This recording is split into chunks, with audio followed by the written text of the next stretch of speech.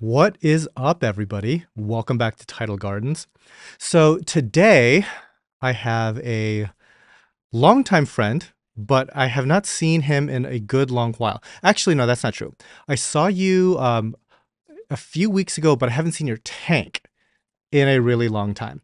So if you guys haven't seen this channel in a while, this is my friend Nathan. He lives about 40 minutes down the road from me, and we see each other once every few years, it seems. Oh yeah, as of recently, been coaching kid baseball and soccer teams. That kind of has phased out now for me. He's beyond my level, or he's not playing baseball anymore. So there's only so much I can do, and so You say that, but I think it's really more about the dogs. Like you're a dog tuber now. that would be generous. Yeah, I take videos of my dogs. Yeah, enormous, enormous dogs. And one of the videos went like mega viral. Oh, with the Um, dogs, yeah. yeah. And I just remember like you changed the name of your channel from like Nathan's Reef Tanks to like Nathan's Reefs and Malamutes or something. Malamutes and reef tanks. My name's out of it now. So anyway, we were at your tank and it's looking really good. So let's just kind of go over just a general introduction of what size is it, is it mixed reef and whatnot. So I guess like let's start with that. How big is it? So the display tank is about 450 gallons internal dimensions, I believe.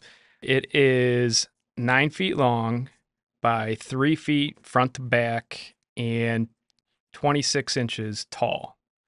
And if you figure in the thickness of the glass, I think it's about 450 gallons. Most people don't figure the I know, thickness but of I the feel glass like at some point, like, because I don't know. it's a lot. It's like, I think it's a 550 gallons if you don't count the glass, if you do the outer dimensions. So Yeah. I felt that was a bit much to say I have a 550 gallon tank when it's actually only holds 450.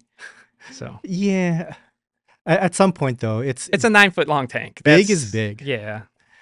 When I was designing some of my aquariums, and I kind of specced out for 1/4 inch thick glass, and that soaks up so much of your dimensions because when you send your specs to like a custom manufacturer and you want like a 3/4 inch base, 3/4 inch Euro brace up top, that's an inch and a half of height. Ideally, I wanted my tanks to be closer to like 15 to 17 inches tall, but that shaves off like an inch and a half already.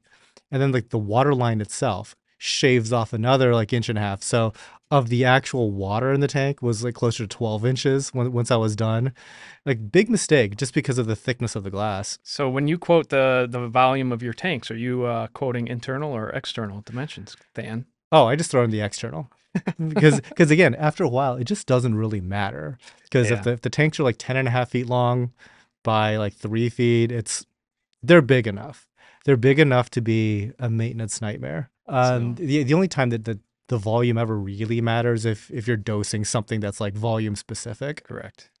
And so when you ask what the total volume of my system is, I'm not 100% sure because I haven't done those calculations. But there's I think the sump is 6 feet long underneath my tank, and then there's a 5 foot frag tank. So we're starting to get to 650 gallons. I think is what, if I'm doing a measurement of dosing something, I go with 650. Yeah, So and there's only so much accuracy you can really get in there because after a while, like especially if your systems get complex enough, the amount of plumbing and size of plumbing start to play a big part. I haven't factored that in. Yeah, There's a lot of water in the plumbing. because there's like in this facility, there's miles of plumbing.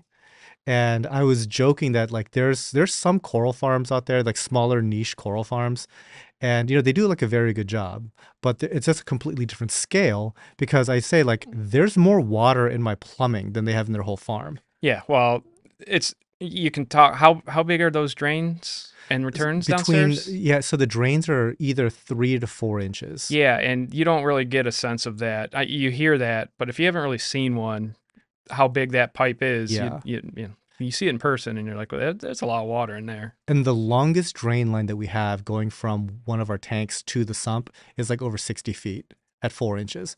So yeah, you do the math on that. There's a lot of water that's going to be in there. Yeah. So And adds are up. those one of those was like heated up and bent and curved a little bit, right? Yeah, For several of some of those. the routes. Yeah. So Yeah. It's crazy. Serious stuff. Anyways, So back to your tank though. Okay, so it's roughly in that 450 range, right? correct. Okay, I just like what do Yeah. we What agree on? we've been talking about? And it's a mixed reef, mostly Acropora dominated. It looks like. Yeah, as it grows in, it's yeah. There's some torches. Torches seem to handle the flow for me the best in there. When it comes there, I've tried some. I do have some octo spawn and frog spawn, but um, when I put a colony like that into a lower flow air tank, it triples in size. So it Yeah. holds. It's a little bit tight because of how much flow it is, but it doesn't seem to slow the growth down. That is kind of one of the downsides to having like an SPS dominated mixed reef because of the amount of flow that you need, you kind of make these sacrifices on the appearance of other corals. That's correct. Yeah. Because a lot of these other corals, they can do really well in super low flow tanks. I've literally had chunks of frog spawn colony break off, and I brought it here. And then I think it might have been we went out to grab something to eat, and we came back, and the staff had fragged it up, and it was already expanding. And I could not believe how much space it took in one of your frag tanks versus how it was in my tank. It looked like 4 times the size in turn Yeah. once it spread out. So Yeah, I'm also noticing that in some of our tanks here, this is one of the things where like the staff had like constantly turned down like the flow from the closed loops all the way down to like 1 out of 10. And sure enough, all those corals in there are enormous and looking super fat and healthy looking. So yeah, certain things definitely don't love being neighbors with acros. I always considered like I'm gonna build a mixed reef, but ever since my first tank, which was a 93-gallon cube, then I had a 6-foot 200-gallon tank, and now this one, I always feel like I have moderate flow, but I don't. I have a lot of flow. I've always had a lot of flow, and I always just feel like it's not like I wouldn't consider it high flow, but it at the end of the day, I think it's high flow, but I'm like, it's not that much flow. But then I see other applications or places like here. I'm like, that coral, I didn't know it does that. Yeah, well, it doesn't have much flow. It looks really nice when it doesn't have that much Yeah. flow. I guess we can just talk about your system like topic by topic. So since we're on the topic of flow, what do you have all going on? Obviously a return. Yeah. So the return on the main display is an Abyss 200. When I originally set up the tank, we designed it to have 2 closed loops with Vector L2s running. Mhm. And I was going to see if that would be enough with that and the return to, satisfy the amount of flow in the tank. I believe shortly after setting it up, I was like, I don't think it's enough flow. And so I added 2 MP40s to the back wall facing out towards the front. The flow would come and hit and well up, and I started to that's pretty good flow in my opinion. But then I started to feel that like that wasn't enough flow. Maybe about a year in, I added an MP60 to the right side of the tank in the back corner. You can hardly see it from the front, and that's part of why I did it. And I've been doing that for about 2 years. Okay. Then just recently, that MP60 creates a current around the tank, and let's say it's counterclockwise, but it's always counterclockwise. Sometimes it's stronger than other times, but it's always counterclockwise. I was like, well, I want to actually totally reverse the flow or the current in the tank at times. About a month ago, I added a MP60 to the left side of the tank in the back corner of the left side, I should say. It is now anti-synced with the other MP60, and it literally causes the water to then change in direction to be clockwise. And the torches, you can see it back and forth, and it's every 2 or 3 minutes at the most where the currents change. But And do you ever actually have them all going at the same time to like create like a really chaotic flow? I have them. Well, those are always anti-sync, so like they might be on like the reef crest Okay. mode together, but I think they're still playing off each other. But there's times where they might both be near 50%, and it's causing turbulence throughout the Gotcha. tank. That with the MP40s being on that type of mode and the Vector L2 closed loops, it It's a does lot start. of Yeah, yeah, randomization. and I do have on the Mobius just a little program where I do click it, and for 4 minutes they're all pumping max, Okay. and that kicks things up pretty good. But what's occurred since I added that second MP60 is throughout the day, the fish are picking at things and debris starts to get loose. The wrasses I have in there will nip at stuff in the sand, and then they filter out the really fine silty sand and they just kind of kick it out their gills. Well, that doesn't settle down at all now until it goes down the drains into the Mm-hmm. filter socks. Like throughout the day, it progressively gets a little siltier and siltier because they're kicking that stuff up. Then overnight, they go to sleep. In the morning, it's much clearer. The first week of having that MP60 running, there was a lot of debris getting kicked up by the fish and stuff. A lot of that has now been filtered out by the socks, but Did you always have a substrate in that tank yes, from day one? yes. And Okay. I always want sand in there. Now, with the flow and everything, there's areas that are bare bottom because the sand's been pushed into different directions and into piles, which I don't really mind. And I have ideas of some encrusting corals and stuff that I'm going to put in those areas and see how they do. In fact, Right. that's already occurring in some areas. You don't often see a tank with like super high flow and a substrate. It's usually one of those things that kind of gets sacrificed. Ultimately, I want my tank to be look like a mixed reef, and I want wrasse fishes that like sand. So Yeah. it's just always been, yeah, I know some of the difficulties of having sand in high flow, but uh, I like the look of sand.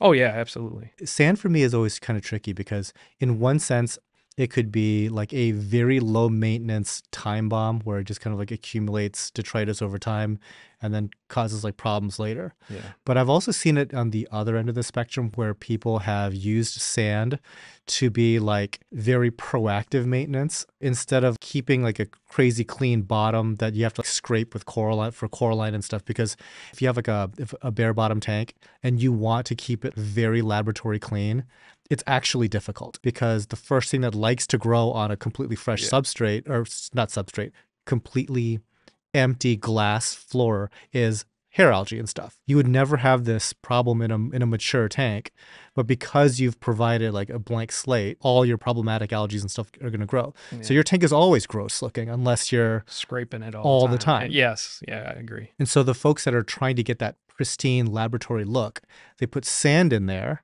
and then they aggressively clean the sand and it always looks cleaner longer than if it was bare bottom.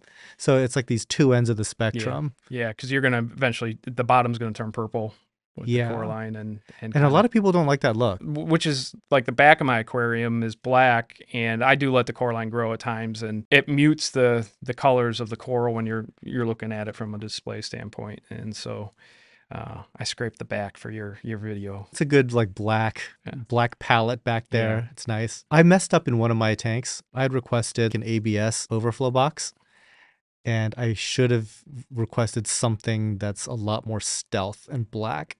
Because what I have now is I've got nice areas where it's black, where it's the glass, but that overflow box that's ABS, ABS is in white or gray. it's black ABS, but now it's purple ABS because of coralline.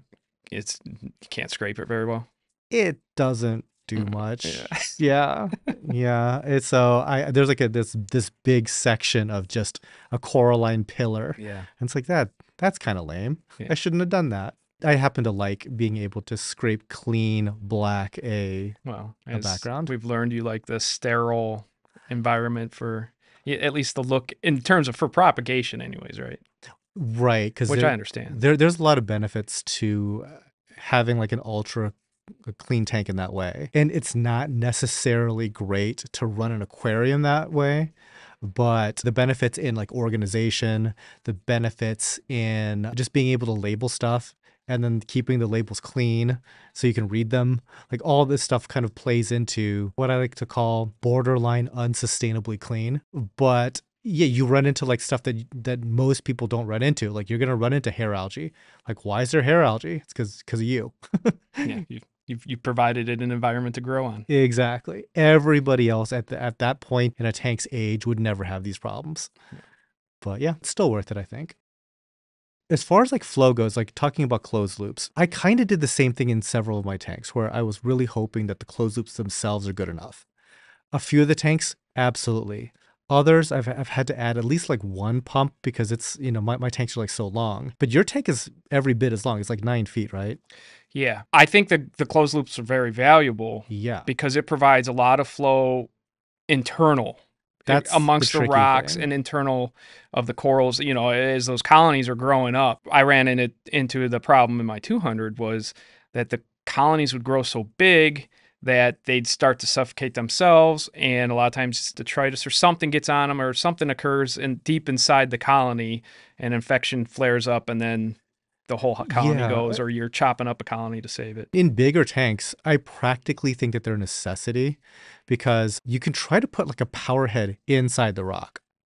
But then at some point, you're going to have to maintain that power head. And getting a power head out of the rock is going to be really challenging. Yeah. And the nice thing about having a closed loop is you can kind of like build it all in, but the maintenance portion is sitting outside of your tank that you can just like shut off some valves, take the pump out, clean it, do whatever you need, put it back in, and all that plumbing just kind of like stays put, which is like super nice. I know that your tank is not a peninsula, but in a peninsula tank especially, Oh yeah. closed loops are super, super nice because without a closed loop, you're kind of relying on a pump to send it the entire length, which yeah. they exist. So my frag tank's peninsula, actually. Okay. And that's just a closed loop.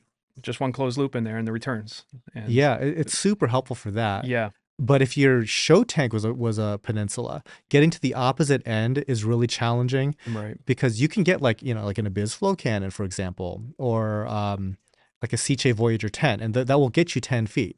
But right at that pump, there's nothing that can go on there because that is such a powerful pump. You're kind of losing that end of the tank. And then the force that it's sending it all the way across, there's going to be like a highway of There's implications. Yeah, there's a no-fly zone there. Yeah. But when you have closed loops, you can be a lot more, I guess, like strategic about, where these outputs are all going to be. And you can have it like pull water from that overflow side, eject it all on the other end, or vice versa. You can really get like the mix that you need. Yeah. I'm positive when I was talking about setting up this tank and thinking about the design of it, you and I talked about closed loops. And I think it just so happened at the same time, Jake Adams at Reef Builders was building, I think it was a 9-foot tank or 10-foot tank, and he put closed loops on that too. And I was like, that started to give me the comfort level because you think about the worst case scenario with the closed loop is you have holes in the bottom of your tank, and well, we're 3.5 years in, and worst case scenario hasn't happened. Yeah, so that is a concern that gets brought up a lot.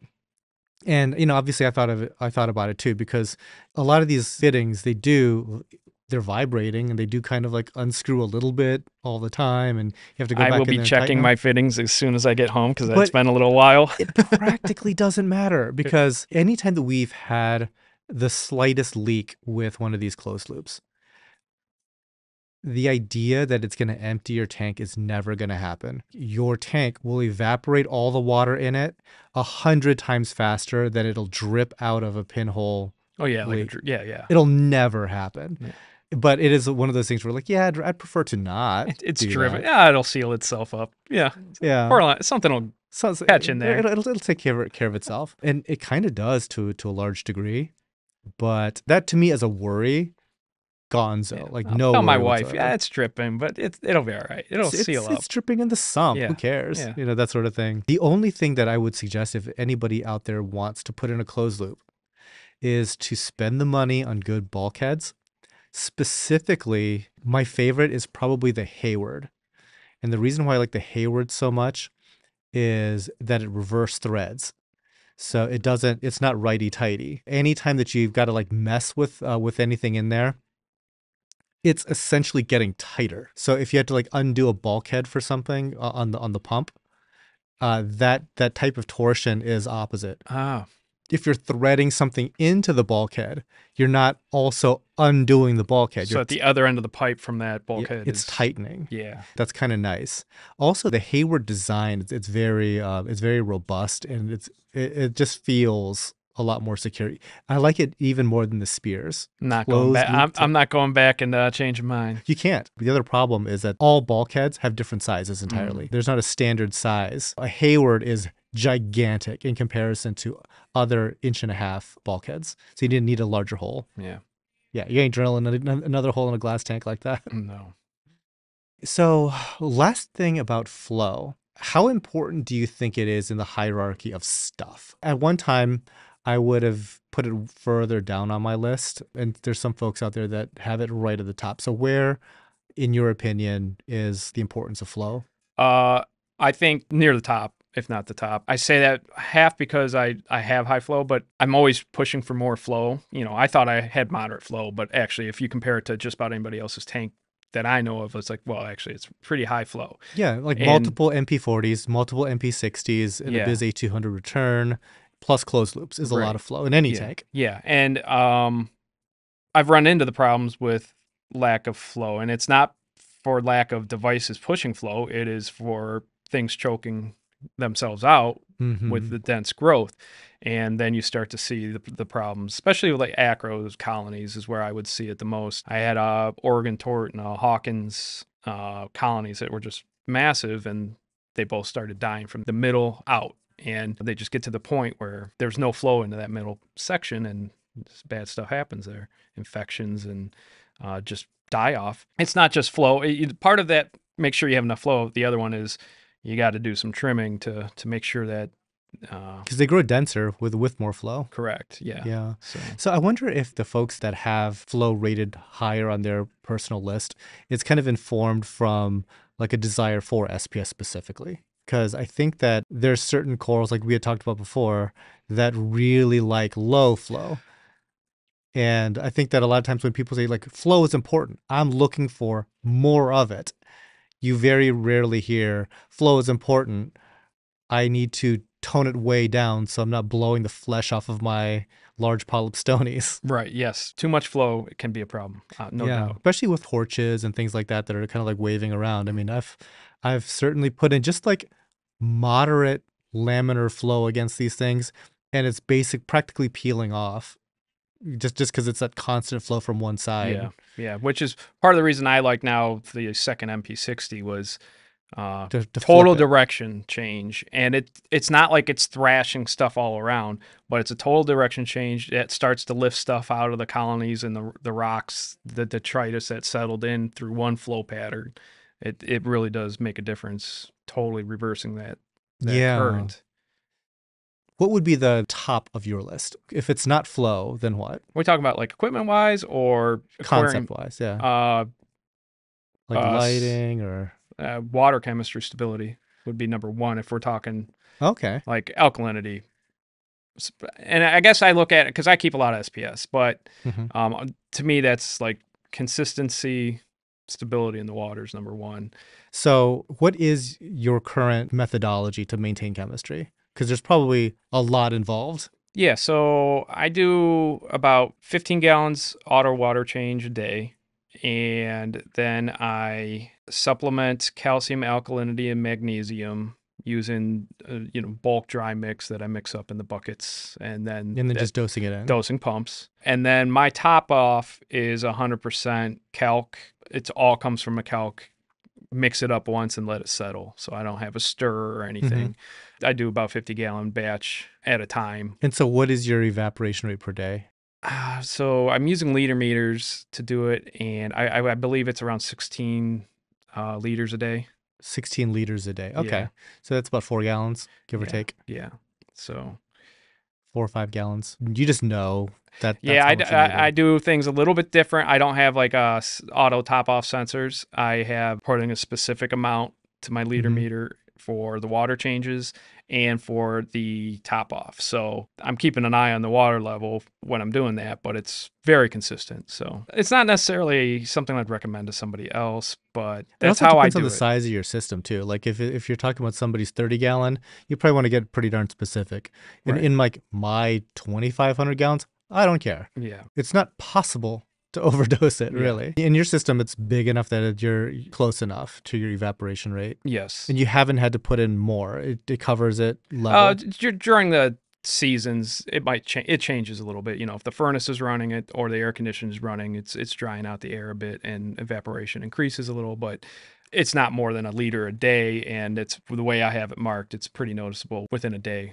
Okay, so you're doing automatic water changes daily. You're doing 3 part. and then you're doing kalkwasser on top of that. Correct. Do you do any like periodic large water changes? Rarely. I haven't really come across the need for that. Okay, what's rare? Like once every 2 months or so? Not even. Maybe twice a year, I might do Oh a wow. 100-gallon water change. Um, Would be like 10%. be right. No, A well, 100 would be 20%. yeah. So there's other times where I'm vacuuming out detritus in the frag tank or doing something in the sump and I'm draining water real quick. 25 gallons additional water change. Like with if there's a frag show or something like that I'm setting up a tank. There's a lot of water Mm-hmm. being brought out and having to be replaced. So that's Yeah. happened.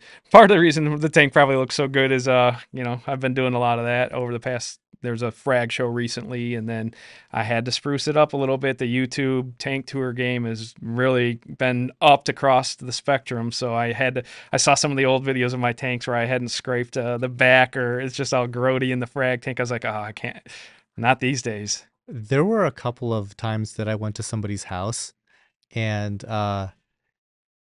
we literally had to spend the first hour cleaning their tank. Uh, It's like, and I know it's like when you do that, it's going to kick up a lot of stuff, and it's better doing that than shooting it as it through was. yeah through It's dirty. like this tank is nasty. Yeah. It's like we So need to clean this immediately. it's. Do you want to touch on the elk monitors that I've been doing? Sure. So it's been when Alcatronic first came out, I ended up getting one pretty early, and that worked really well for me for a couple years, and it really helped identify any trends with elk. Now I didn't necessarily always know if the testing was dead on accurate from like a parts per million or whatever, but it would definitely show me the trend. Like, why is it dropping? Oh, because you forgot to refill your elk container and it just Mm-hmm. ran dry. Well, that helped me catch it days before I might have noticed otherwise. And so that had been running for quite a while. And then I started having some nagging issues with that. I wanted to look a little bit into the Profilux controller and GHL stuff, anyways. And I ended up implementing the KH director. I've been running that for about a month and a half. Again, the test reads a little bit different than my Salifert, but that doesn't matter to me as much as just knowing the trend. Trends, yeah. Yeah, so I like to keep my alkalinity between 8.5 and 9 on the Salifert test kit. So now I see the trend one way or the other, and I've really dialed in the dosing. I also changed over my dosing pumps from I had just the big black box with one dosing head from Bulk Resupply, and I had that hooked up to my Apex on a timer, and that's how I've been doing it for years.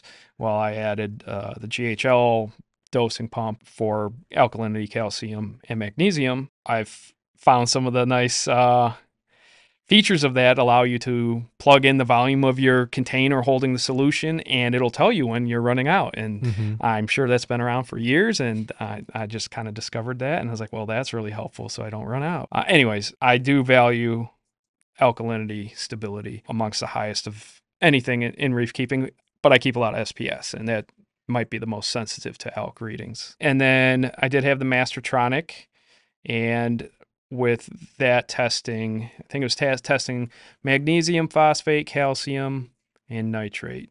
And those were all nice to know, honestly. I mean, if you can, on a regular basis. But like I said, my energy and time had kind of waned for the reef tank and the chores.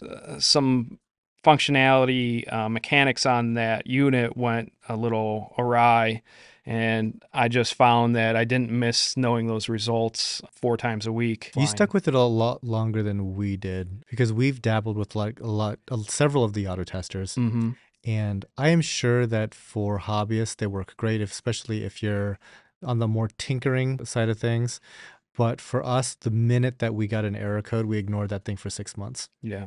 And it's one of those that just simply did not work out for our workflow at all. Yeah. And I think that a lot of folks go into it not knowing how finicky that they can be and how often you have to recalibrate, how often you have to check for errors and stuff. Right. And when they're working really nicely. And they give fantastic information. It's fun to see your alk consumption 8 times a day or 12 times a day just to see the varying levels, Mm-hmm. and know, oh, wow, you can tell when the lights are at their peak cycle intensity because you can actually see the alkalinity is being consumed faster. Yeah, but with our neglect level here, when it came to like keeping up on that stuff, it got to a point where the numbers didn't mean anything to us because we couldn't rely on Trust them, anything. right? Yeah, and Yeah, at that point, it doesn't have a ton of value for us. right. I don't know. I think that I might dabble back into it if there was like commercial grade stuff rather than hobbyist grade stuff. There's some testing equipment that like public aquariums use, and it's not like automated in the sense that it's not going to do like 5 tests a day or whatever, but it is basically like a push button test where like you hit it once, it's going to do the test, that sort of thing. Yeah. And the nice thing about something like that is anybody can do it, so you're not relying on like, oh, the one guy that does the test versus another guy that does the test. You could have like some It's going to be variance done in the there, same way, right? right? it's Yeah. it's it's the one button. So, yeah, so I think alkalinity is something worth testing 2 to 3 times a week. For me, if something happens and it's not dosing alkalinity solution for me, there's a pretty good drop. You can tell. Yeah, within 2 days, it's like we might be in trouble. We're getting to trouble territory. You Hmm. could still correct it in time, I think, but it's substantial. So 2 to 3 times a week, I test. I think I have it testing 2 times a day now for Hmm. alkalinity. Then I test everything else with test kits once a week. And I know some people, get away without testing that often. Or other people say, well, I let the corals tell me when they're unhappy. Hmm. And when I hear that, I'm like, if your coral's visually uh, giving cues that it's not happy, you might be on the razor's edge of. Yeah. First of all, it takes time to recover from being unhappy, right? Coloration changes or behavior changes. It's too late at I that don't point. agree with allowing an animal, to be stressed to tell you that it's in trouble. Like Yeah. that's what's happening. And now, I try and keep a good environment, and I have my losses too on times. But yeah, I just wait until I see something off with the coral, then I know. I was like, well, that's kind of late, right? There were tools available to catch this sooner. Yeah, yeah. Yeah. Like I said, I ran low on energy and time for a little while, but I still found the time. It really takes you 15 minutes if to test the major parameters. Yeah. So And like tank's looking pretty good. So it made it yeah, out of yeah, whatever yeah. lack It of was attention. yeah, like it was stuff like side glass might be dirty, or for a very long time the front of my glass is never dirty, or at least it's 2 days and it's scrubbed. There's never coralline algae on the viewing panel, maybe Mhm. up in the corners and stuff And like more that. importantly, there wasn't like, oh, there's like a full tank crash and blah, Yeah, blah, blah. And but I was getting to the point coralline algae was growing on the front surface a little bit, and that's for me that was like, wow, I've really let things go. Yeah, it gets dusty, but this was coralline algae, and I was like, yeah, it's like, man. I'm 15 pounds heavier than I thought Yeah. I was, sort of thing. Yeah. Do you do anything with trace? I do. Red Sea has the A, B, C, and D, which have the various trace elements, Okay. and they base that off of, like, you can kind of calculate how much based off the consumption of calcium by Mm-hmm. your system. That's been my rough blueprint on when I'm dosing my traces, which I generally mix up a new batch of salt water, and it generally lasts close to a week. I dump my trace elements into the new salt water mix, Mm-hmm. and then they get supplemented into the tank over the course of the week. So it's how much calcium per week is my system using. That is how I've implemented using those various trace elements. And when I've done an ICP test, most of them come back within range. There's been a couple that are a little low. How often do you do that? The Like ICP this ICP? tests, I've started doing them now like every month and a half, but I've done it about Fairly frequently I've then. done it about 3 times now because my potassium was a little low, and is it fluoride? Could There's be a fluorine or fluoride. I'm not really Yeah, sure. one of those was relatively low. Mm-hmm. I started to bring those up slowly, and so I'm doing like a month and a half as I'm bringing those up and seeing the results of that. It wasn't like they weren't redlined or anything. I struggle with chasing down a lot of ICP numbers for the trace element stuff specifically. Yeah, My whole thing was just try to get it off of zero as best I could, not necessarily trying to hit any specific number. Having said all that, we do trace here, and I have noticed a lot of things do like it. benefit. Yeah. Yeah. some stuff that was kind of struggling and locked up started to grow again once we added trace. Yeah, I think I'm doing relatively significant water changes, over the course of a month if you add it all up. Hmm. So I think that helps, and then adding those traces help. Yeah, I have a feeling the water changes is probably not keeping up with trace consumption. No, I think it helps supplement it, but I don't think it keeps up. No, if you just look at the mass of corals per water Yeah. volume, even though it's a lot of water, I'm starting to have a lot of coral volume, Yeah, and lots. so they're soaking up everything they like to soak up. Hmm. Yeah, I definitely water changes alone would not help enough unless I was doing 50% a week or something. Right. But the supplementation helps. Are you adding anything else? Any calcium reactor or anything? I didn't No see one. calcium reactor. No, I've Okay. never used one, and I don't know. For everything I've implemented on my tanks, from UV to ozone to calc to, for whatever reason, I don't know if I'm intimidated by a calcium reactor or not. Probably, I mean, if you don't need it, you don't need it. Yeah, I answered the question on the calcium reactor before too. I really just like being able to adjust the dosing pump by Hmm. millimeters or milliliters. It's like that feeds the control freak of, like, I can be really precise with monkeying these numbers a little bit one way or the other, Mm. even daily if I'm noticing a drop on things. So, Hmm. um, And there's something to be said again about simplicity. Just like, you know what, that's just one other thing. yeah, it's a little bit of a tangent, but over the past 3 years, so the tank's 3.5 years old. After having the tank up and running for about a year is when my son got into travel baseball, and I started helping coach that. And it was a grind. It was fun. I enjoyed it, but it would suck the energy and time. And then I was also coaching just like travel level soccer. I don't know a ton about soccer, but at that age, they just needed somebody to wrangle the kids. So I was doing that. And that drained my energy for doing reefing at the same level I was doing before by quite a bit. Now, I still maintained the tank. Like, that was always like, the tank's going to be healthy and the fish and coral are going to be fine. But I wasn't always as involved. And like I said, I used to be on the forums and I'd be posting and sharing stuff about my tanks and stuff like that.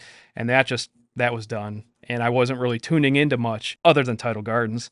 Oh But yeah, no, I bet. it is true. But that's what we were talking. We don't see each other quite as often over the past couple of years, and that was part of it too. So, but he's decided he does not want to play baseball anymore, and he is in club soccer. So I don't coach. I'm drop off. My daughter's into dance. I don't dance. So Hmm. that frees up not just time but energy again, and outside the other daily activities and the dogs. So But do you think that the simplicity of your maintenance helped you kind of like weather that? yeah, so like people would ask, how many hours do you spend maintaining your tank a week? And I'd be like, well, it depends on the week, but I got through design and understanding maintaining my previous setups what I wanted to do for this setup. I could get by with an hour and a half a week at most, Hmm. where I refill the salt water, the fresh water, the top off, make sure that the 3 parts good to go, and clean the glass. And other than feeding, that's it.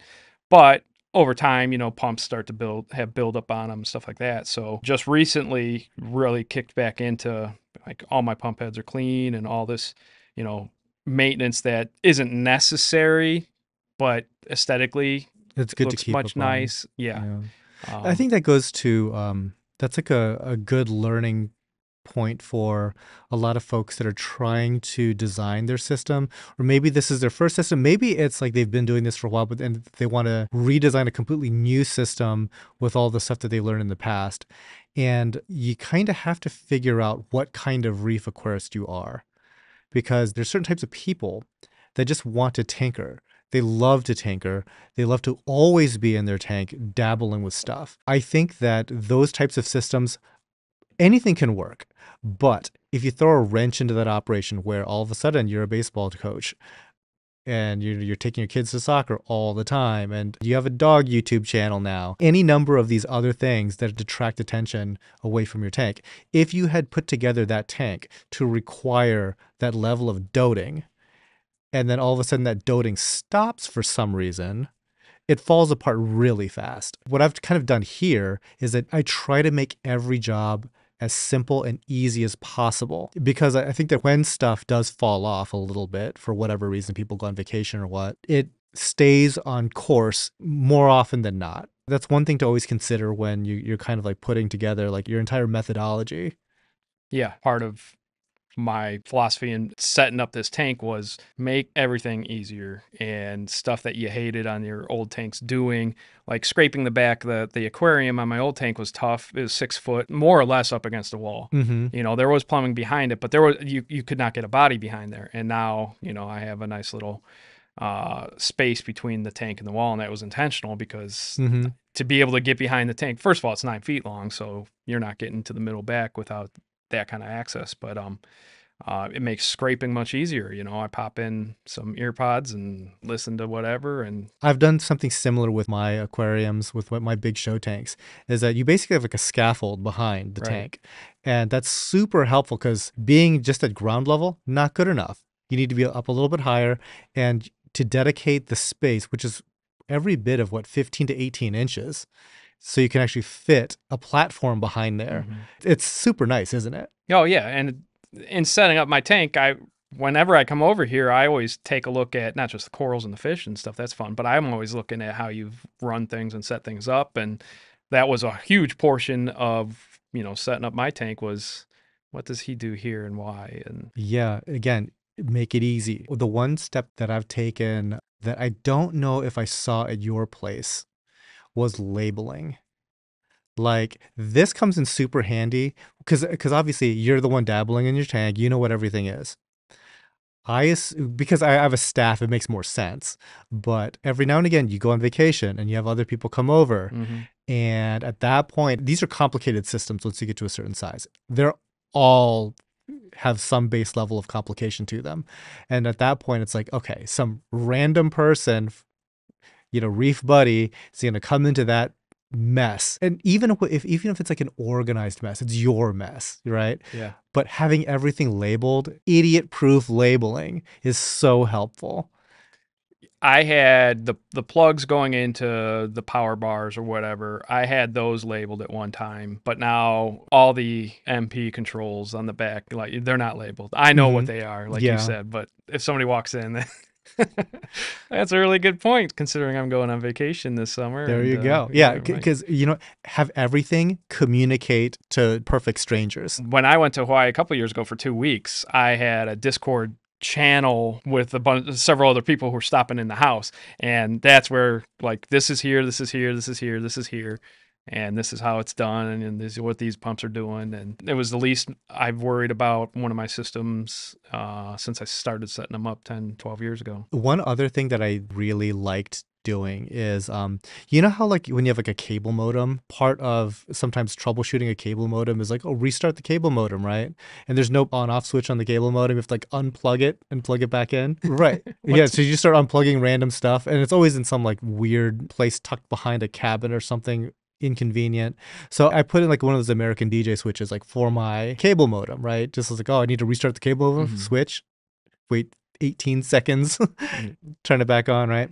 But I did something similar for the aquarium stuff because there's certain things that are oftentimes tied together. We have like a feed pump that goes to like a UV sterilizer. Well, you really should turn off both of those things together, right? Or in the case of like ozone, if you're maintaining your protein skimmer, you really want to turn off your ozone generator, Right. right? That sort of stuff. So I just have that on like a panel and they're kind of like organized together. If you wanted to turn off anything involving the skimmer to clean up the cup, the switch for ozone is right next to that. You just like flip them all off together. Again, going back to the whole thing of just having like a house sitter to come in and take care of your tank. It's so much easier if all the things are just evenly like laid out there. Yeah. Tech tips, guys. Tech tips, organizational skills. Yeah. I guess like moving on, we can talk a little bit about lighting. I don't think your lighting has changed a lot since the first time you set it up. No, so the I set up the Orpik Atlantic 4s over top. There's 5 over the display tank, 2 over the frag tank, and I really like them. I thought they've done very well for the coloration, the coral health, and everything. I was missing a little blue pop, like I just knew it, and I could not get it from the channels. And I was setting up a frag tank at a swap, and I was using my old AI Soul Blues. We're Hmm. going back 12, 14 years, which is what I used to have over some of my older tanks. And I had tanks or corals coming out of my tank that I'm putting in my frag tank at the swap. And the royal blue lights from the AI Soul Blues are just bringing out some color that, like, I was like, oh my gosh, those are, it really brings a pop and a shade of color out of this vibrancy out of some of these corals. How can I get that back? And somebody at the swap was like, well, the Orpik OR3, I believe they're called, Hmm. the The strips, bars. Hmm. bars, Blue Plus. He said that'll do it for you. I was like, all right. So I ordered 3 of those, and so I have 2 4-foot strips bars over top the display tank and one over the frag tank. That did it. Brought the pop out to some of the colors that you just get washed out maybe by the white. Not that I'm looking for super blue, but it does bring that out, especially in the evening when I go more blue anyways. The other thing I like about bars in general is that it gives you a little bit more of like a spread out light. It's a little bit less in the case of your Orphics because they're kind of like big panel lights anyway. Right, which was something I was looking for too. Yeah, because a lot of folks they have like the Radeon type lighting, which is kind of more of like an individual puck thing. Even like the newer ones are a little bit more panely, Yeah, but they're still in a more relatively, concentrated area. yeah, The it's a low spread comes profile from there, thing. but it's still Yeah. more directional. Whereas like the bars give you a little bit more like of a T5 type coverage. Not as good still, because I mean like T5s, they have the reflectors and everything like that, so you get like crazy angles. Mm-hmm. But it's better. The other thing I did like is to be able to like angle them Yes. just because of the way that they mount. Yeah, so yeah, I mounted mine near the front of the tank, so then they angle towards the corals Like that are more, 45 degrees or yeah, ish, give yeah, or take. right. And so that helps fill in and bring out That some. was like my biggest concern with a lot of LED type fixtures is that they might have the spread to cover a certain square footage, but the directionality and the shading and the shadowing effects that happen, it's almost like you really need to like overdo LED just to get the same sort of like, I would say coverage, but coverage might not be the right word.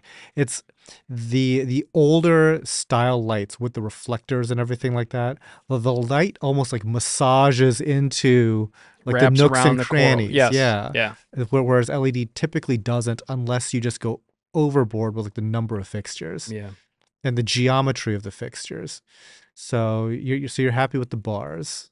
That helped a lot. Yeah, I'm toying with the idea of adding 2 to the back side of the lighting structure. I don't know if that'll really help much visually from viewing from the front.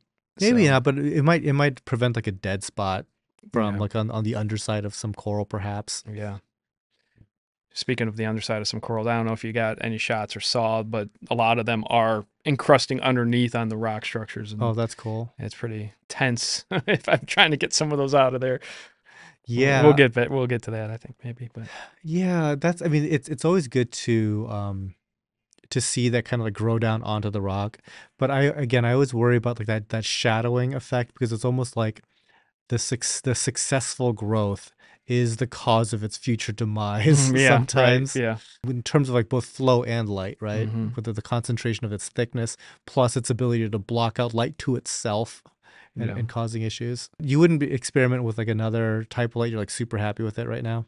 Yeah, and part of it is how do I mix in a totally different light fixture? And there's no need for more light, in my opinion. If I switch out lights, it would probably be the whole kit, and Yeah, that's a lot. and That's a lot. actually That's a non insignificant expense. no, not yeah. Lights these days just simply aren't cheap, period. Yeah, Unless you just go straight up like, Amazon black box type stuff, which by the way, does work to grow corals, just throwing that out there yeah, for the folks on a budget. Just about any light these days will grow corals just fine. I think that people are splitting hairs as to what they really want to get out of lighting to pay any kind of premium. It can be done. I guess the only other thing I was thinking about in terms of like lighting is that if you were just to add more light, aren't you like up against like the limit on a 15 amp circuit?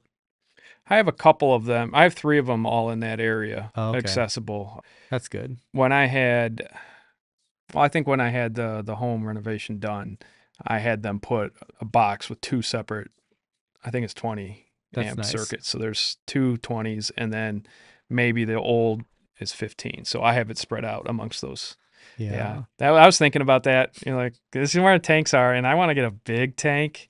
It was before I got the big tank, but I was like, I'm getting a big tank down here, and we're gonna need more electricity, Yeah. more Lighting takes juice. up a lot. And so when it's all plugged into like one outlet, it's like, Mm-hmm. Right. yeah. Yes. I've blown many a breaker just Yeah. 'cause. Yeah. Okay, so we haven't talked about filtration yet, I don't think. Okay. I guess like starting from your overflow box, coming down in Yeah. to your So sump. yeah. So everything is plumbed into the same sump. So it's Uh-huh. all one system: the frag tank and the display tank, and they all come down into the sump. And I have the big, are those 7-inch filter socks? Is that what they refer to It's the? either a 4 or a 7, It's so 7. It's the big ones. okay. So I have 3 of those that the water will go through. So I have the open, the more open mesh. I use one of those Okay. in the, so they're from the front of the display to the back is kind of how they run. And I Mm-hmm. use 2 of the fleece. Fleece, Two yeah. fleece ones and then the mesh one, because the mesh one's generally easier to get out and it's just a Yeah. little bit further and to pull them. And that way I have 3 different ones. They capture things a little bit differently, but I think I'm gonna switch to the mesh ones. you know what? You might find that They don't catch enough? uh they I almost think they almost clog just as fast, if not Oh. faster, and it's weird. I Do don't they know. clean easier though? Because Yeah, we they have a probably process. clean easier, yes. But Okay. I was thinking that too, and then I was like, well, the mesh or the fleece in my findings seem to capture a lot more, and they seem to be allow more flow longer. Oh, I okay. know it was counterintuitive to me too, but that's what I've noticed. I wonder if it's like a bacterial film that It like could be, that yeah, that yeah, clogs. because you look at the mesh and it doesn't look like it should be clogged, but it is. Interesting. So, and Hmm. shout out to my daughter, who her chore to get a cell phone is to change my filter Oh, socks that's and rinse hilarious. them. There you go. So good job, Lexi. I might have to tell her like 7 times over the course of 2 days, but she eventually does it. Yeah, So just gonna cost you $1 million by the time she's 19, but yeah, whatever. yeah. So, Who's anyways, goes through the filter socks that Lexi changes, and it goes in a refugium area where I have Chaeto growing, and it grows into mass quantities. There's sometimes other funky algae or slime, which I think I got something going on in there on the bottom right now, but that's all in the refugium. mm-hmm. Overflows into the skimmer chamber. So Mm-hmm. within the skimmer chamber, I'm running skimmer, which I believe is an Aquamax Cone 6, Mm-hmm. which is, well, might be 6, 7 years old now. Also in there, I have a double reaction chamber for carbon. Okay. Carbon Um, only. Carbon only. Yeah, I don't Okay. run GFO.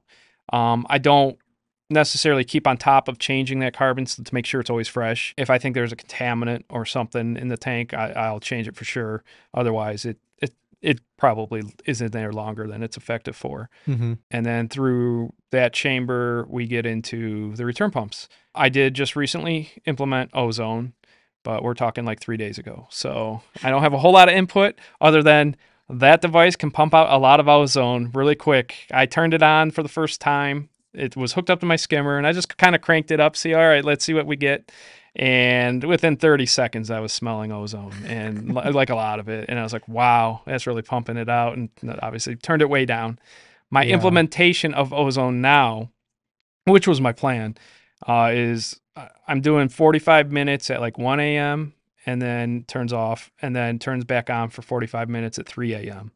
And like I said, I've only done it for 3 days. So, There's some folks out there that would cringe a lot at your first go with well, ozone. I wasn't huffing it or anything. Like, I smelled it and I was like, yeah, we're done with that for right It's like, now. oh, That's not good. it's like that black box definitely does something different. Yeah, yeah, That that's is not snake oil. It's doing yeah, something. yeah, exactly. I was like, well, it does work. Yeah, ozone is kind of tricky because you need You need to to take it seriously, yeah, you need right? to take it seriously for sure. Because so Raj from MRC, like he's horrified that people are using ozone in like non-public aquarium If settings, he's right? watched this, he just cringed. He's Just just went, like, oh, who is Jesus. this Like, amateur? he cringes that I use ozone sometimes.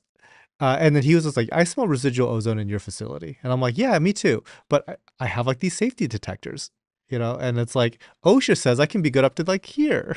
And we're only at one bar. And he's like, yeah, except for the fact that I'm literally smelling it like right now. Like there's something wrong right now. You need to like, do something about this, like vent it out or what. Which is, by the way, something to going back to our discussion earlier about like venting out that that helps with the ozone Mm-hmm. possibilities, right? But um, my residual ozone thing completely went away when I upgraded to like a much larger skimmer that had the correct reaction time. My skimmer was simply too small for my system, and it wasn't like the contact time wasn't nearly enough. So the ozone was just kind of like flushing right through and then getting into the air. It still might have been safe, but it was still getting into the air. Now we have these skimmers that have ports that we can vent outside, but so far we haven't needed to because there's like zero ozone smell now.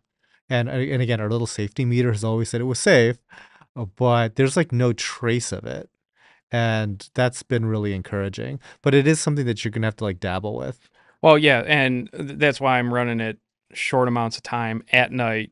And Hmm. so anything that escapes down there is more or less going to be in that area, and it'll dissipate within 45 minutes totally. I know that you're also running UV. Yes. Where's the UV intake pump It is more or less in the same chamber. as the skimmer? Yes. And the And okay, UV will break it down, correct? very fast. Yes. So, like an O3 molecule is highly, highly volatile. That's why it works. It oxidizes, right? Well, that bond, that extra oxygen bond in there, that likes to come apart, and UV is really good at breaking that bond. If you're having it recirculate in there, there's a good chance that a lot of the residual ozone, at least that's in the water, is going to be broken down by that UV because Mhm. it's an 80-watt UV, right? Yeah, it's that big one from Yeah. bulk resupply. Here's the other thing about ozone. Since you brought that up, there's a lot of material that are like ozone resistant.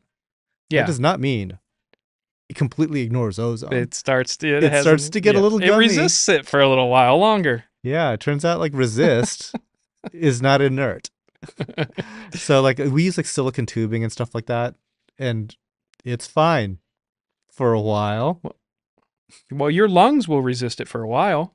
Yeah. And we're not joking about ozone. No, It can mess you up. it can mess you up. So Rogers, one thing that he always cites is that it can actually cause sterility in young boys that have exposure to ozone.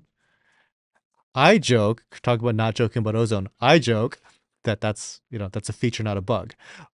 But the study that that's based on, I think it's because like obviously they're not just like dosing young boys with ozone. That's not the study.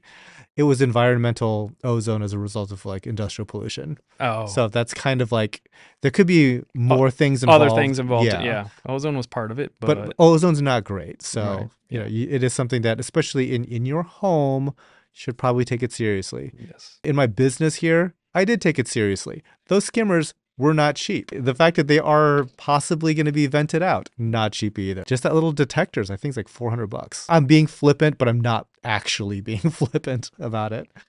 Just You take it get that out. seriously, but you joke about the subject matter. Yeah, because I don't care if I'm Yeah. sterile.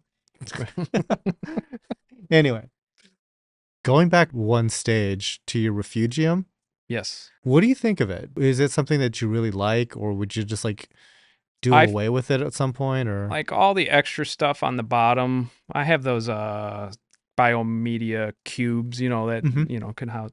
I don't know how effective that is. the ceramic stuff? Yeah, but the Chaeto definitely absorbs quite a bit of nutrients, nitrates and phosphates, and it's noticeable if I it can get packed in there, and it can be like a 5 gallon bucket worth that I pull out and still have a lot left, Hmm. and that does make a difference. Like when I harvest that, you can see the nitrates start to come up a bit because I've Mm. taken away an absorption source, and then as it starts to grow and get to a certain mass, then it's sucking it up even quicker. Yeah, I've heard like varying opinions when it comes to refugiums. Like I don't think there's any question that they process nutrients well. The criticisms I've always heard is that it usually causes like the accumulation of like detritus and stuff like that if it's not cleaned regularly. And it also is like a safe harbor for just nuisance critters, like random flatworms and stuff that somehow are like dealt with in the main display, but if left unchecked are just like Yeah. flourishing There's not the wrasse that eats them in the exactly. refugium, right? Yeah, I'm on the fence, but there's definitely some folks that have very, very strong opinions when it comes to refugiums. I was kind of Yeah. Do I think I could run without it? Probably. It would be interesting to see what nitrates do, like the nutrients, phosphates, and nitrates, because I do feed quite heavy. It definitely accumulates detritus down there, and I was vacuuming out recently after a long time of not, and it wasn't even. It was silt. It was just piles of silt in some of the areas it really settled in. I was just, it was like oddly satisfying vacuuming out silt. Like, oh, wow. So, is there anything in the future that you're like planning on dabbling with? I don't know what more do I have to dabble with? One thing that I was looking to dabble with, if I get real sick of cleaning filter socks, I might like mess with a filter roller. Yeah. Potentially, that's something. Even like livestock. Is there anything like some critter that you're trying to track down or? For quite a while, I had my eye on a couple wrasses that I was like, yeah, I'm gonna get those. And I think maybe down the road it will occur, but I'm not hot on the path of those anymore. Rare fish is like a bad place to throw money. Right. Yeah. Buying a high price coral, probably better than buying a high price fish. Because right? you know AI exists. Like you can just straight up AI. map Yes. over your goldfish with like some nice like Yeah. rare anthias. Yeah. So a couple of those were kind of on my list. But one of the corals that had really caught my eye was the insane plate coral, which I showed you. And I've been looking for that for a couple years. I had a friend who had it, and unfortunately he lost it. But I just tracked one down, and so now I have a frag of that. I've got a trade on the books that we haven't executed yet, so I'm hoping to get my own. That's been on my list ever since I saw it. Yeah, that's one of those that it's like, wow, like wow. Obviously, you've seen a lot of coral, but like you're like, is that real? Like, wow. And by the way, the one that's in your tank isn't even fully colored up yet. Like that's No, like been fragged. on the smaller side. It can get, no joke, 10 times more vibrant than that. Electric yellow and pink, or it's crazy it's, nice. it's cyberpunk colors. Yeah. When I did see it for the first time in person, it was at Top Shelf Aquatics. It made every other coral in that particular tank look like it was in black and white. And that was the only thing in that tank in color. Yeah. That's what it looked like. When I first saw pictures of it, I was like, that's totally photoshopped. Totally. Like, they turned saturation up to 500. Like, there's no way. And, nope, it's real. Yeah. I saw it in person. I was like, all right, yeah. I'm in. Unfortunately, they're still crazy expensive. I mean, yeah. So first of all, like the idea that, oh, well, you can get it for less wholesale. No, you can't. Like wholesale sounds a lot like 4-figure retail. It's so expensive right now. But I'm really looking forward to trying to get my own, because I also hear that they're slower growing. Like it's not something that just goes crazy. Yeah. Don't know yet. Not a problem that not you yet. have to Yeah. face. Yeah. We'll find out. But it's just settling in. So we've been doing so many like crazy like capital intensive projects here. It's been a while since I've kind of like turned my attention to like acquiring some choice pieces. The list is very short right now, but that is one of the corals that's towards the top of that list. Yeah. I found just looking at corals, smooth skin acros right now are kind of catching my attention, and I picked up a couple of those recently. Those have been catching my eye. Like the speciosa and stuff like that, or that, or like is it granulosa and locanis? Okay, yeah. Too, some people call the ones that have the more sparsely populated polyps and the smoother skin.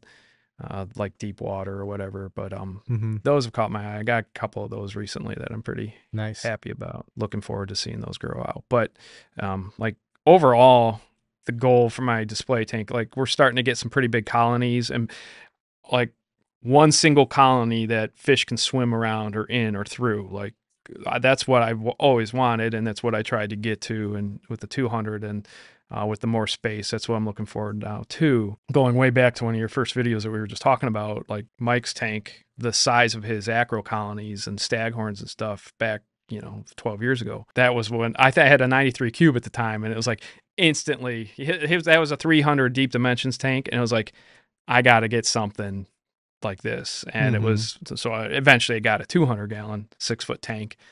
But like just the size of those acro colonies. I would say that your tank now probably has like bigger stuff than the stuff that was in his tank back then. Yeah, he had some pretty staghorn, big, thick branched, and but yeah, some of the other stuff. And I actually still have some of his corals from him, which like the efflorescence and acropora, the Hawkins, and yeah, unfortunately he took his tank down, but that was one of the big inspirations back then. And so that's what I'm hoping for, is growing in these big acro colonies. I think you're really there, because I think you're at the point where a lot of your stuff is like right on top of each other, probably fighting a lot. Yeah, there's a few colonies that I don't like where they're at for their color or what we're doing. What I'm trying to do there, like I have a tabling in the middle of the top of a rock, and I'm like, well, that's going to take over. That's not what I want there. And I don't think I realized it was tabling until it grew in. And you have like a giant chalice that's just like, oh yeah, Raja Rampage is about to go on a rampage, I think, up through a really nice colorful area. Yeah. So we're getting to the point in some of the sections of the tank that I'm either going to pull a couple colonies out or have to cut some stuff way back. And this is the problem that you have in a successful tank, is that stuff does grow. Right. And this is like one thing, like for people shopping for corals, it's like, I want to find fast growing stuff. It's like, careful what you wish for. Yeah. Because a lot of you guys don't have, I mean, like Nathan's tank, hundreds of gallons. And a lot of folks are like 30 to 50 gallons. A fast growing coral can eat up all of that space. Yeah. Sometimes you just got to go in there with the cutters and start lopping chunks off. And like I said, I was starting to, there's some changes I want to make, but I was like, well, Dan's coming in a couple of weeks. I don't want these big bare spots.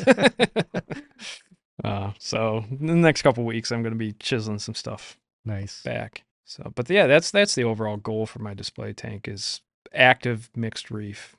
Gotcha. Predominantly a lot of SPS, obviously. And like I said, your tank is like doing super well right now. It was good to catch up and to see how it's progressed, and how even with like waning attention at some points, that it didn't end up in like, oh, I'm out of the hobby entirely. Yeah, that's tough. Like, I don't know that would happen to, like, a total tank disaster. I'd probably take some time to gather myself, but I don't know if I being out entirely. Yeah, that's really hard to think. Yeah, I don't know. If I didn't get out, I'm not getting out, Yeah. At this point. No, I enjoy it, and been plugging back into the reefing scene and seeing what's going on, and lots of cool stuff on YouTube and in the forums and stuff I didn't even ever imagine going on. So it's just fun to see what people have. There's a lot of like really, really cool revolutionary stuff happening with, like, with coral breeding and everything like that. There's like a lot of cool projects going on. A lot of great sharing of information out there in different formats too. And it's strange to say, it's just been 2 years since I was really checking in on that multiple times a week, and then once a week, and then not much at all. And then getting back into it, and it's like, oh wow, there is something new. The world didn't stop. I stopped paying as much attention, but yeah, like and innovation. Fan's been replaced by AI. It's like, it's crazy. Yeah, it was nice talking with you, Bot, and all, but well, thanks again for coming, guys in chat. If you have any questions, I'm sure that like Nathan would check in occasionally and perhaps answer some stuff in like more granular detail that we didn't cover in the podcast. I can do that. Again, thank you guys for watching. And we'll see you guys next time. Bye. Bye.